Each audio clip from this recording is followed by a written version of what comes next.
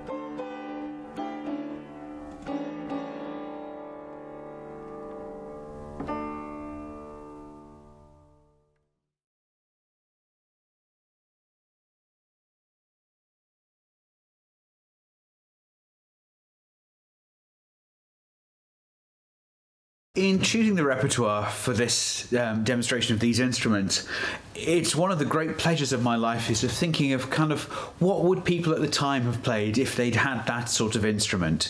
And the nice thing is of course, to go a little bit sideways at it and think, who was around, who was playing. The one thing that's I always like to remember is that people were probably playing fairly up-to-date music, contemporary music, because that meant something very different then. People were always on for the latest music. They weren't necessarily looking at old music.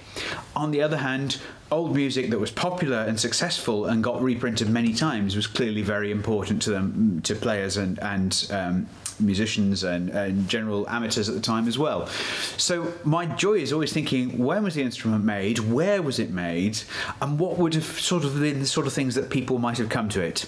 And then of course there are practical things, like some of these keyboards have fewer notes than maybe other keyboards at the same time, so that kind of might put restrictions on what repertoire I choose.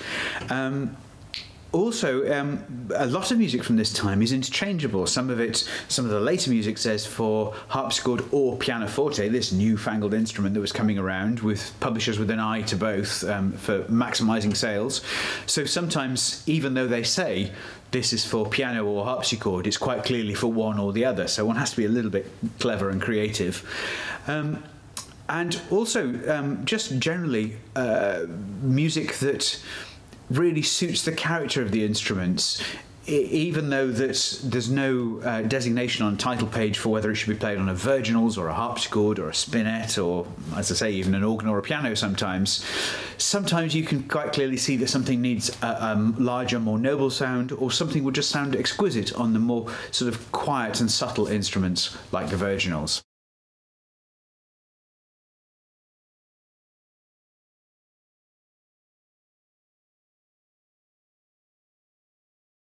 In moving from all these different instruments and the different styles, it always takes about 5 minutes just to work out exactly how to actually put my fingers on the keys and get the right sound out of the instrument. So, for example, a harpsichord like this has a lot more, you've got up to 3 quills per note plucking, so you've got to feel those plucks and work out exactly what the minimum weight you need to make the action work reliably is, compared to, say, the virginals, where you've just got one very delicate quill plucking a rather thinner string, it feels. And the balance points as well, the way that the pivot of the key is positioned really affects how much weight you need. So the first thing I do is I just spend a couple of minutes running my fingers up and down a keyboard to find out exactly the sort of weight that's needed. Then, of course, there's the other issue that when you play an organ, the cut-off of the note is even more critical than it is on a harpsichord, and it's fairly critical on a harpsichord because it's an essential part of the articulation. But on the organ, where you bring the note off can actually sort of completely change the sound of a chord or a harmony. With the other stringed instruments, you can have a little bit of after ring, so it isn't always quite so critical. The piano, of course, we've got the added pleasure of dynamics. So how hard you press the note. So you've got to find, again, the weight that's needed in order to have maximum control. So it just takes a 5-minute couple of scales and a couple of little sort of chords just to remember where all those different subtleties lie. And that comes from an awful lot of time moving from one keyboard to another with no time to adjust between. As I was demonstrating to public in my sort of training years at the Finch-Cox Musical Museum, this feeling of sitting down at a keyboard and thinking, okay, how does this work? What does it do? And just learning and working out how to get the best sound out of instruments. So it's taken quite a bit of time to feel confident moving quickly between these different styles of instruments. And if I'm doing a concert just on harpsichord or just on piano, if I'm doing a concert of Beethoven sonatas and I've just come from playing Bach's Goldberg variations, I will give myself a good couple of days to immerse myself back in a piano world and regenerate those muscles and that subtlety. It's not always an instantaneous process, but just on a demonstration like this, just a good 5-minute, 10-minute head clearing and a bit of technical workout just to see exactly what the nuances of every individual instrument are.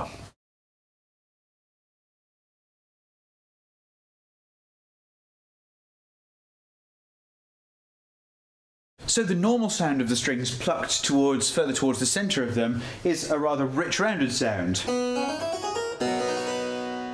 But if we bring the close plucking set of quills on, you get this wonderfully sort of much more nasal sound, which is called the nasard or the lute stop.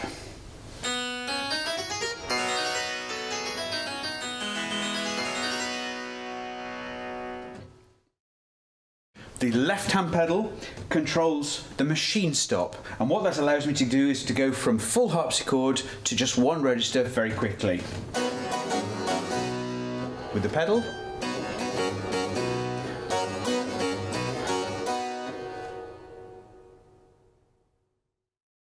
so in order to demonstrate the Nag's Head swell, we've put the whole of the lid down. And if you watch carefully, when I press the right-hand pedal, the right-hand section of the lid lifts up under my control. It's quite a stiff spring, so it's quite hard to do it very subtly, but there we go. And as you can see, it's got the wonderful effect of looking as if it's talking to you. And the effect is quite marked as well. So with it open, and if I carry on playing,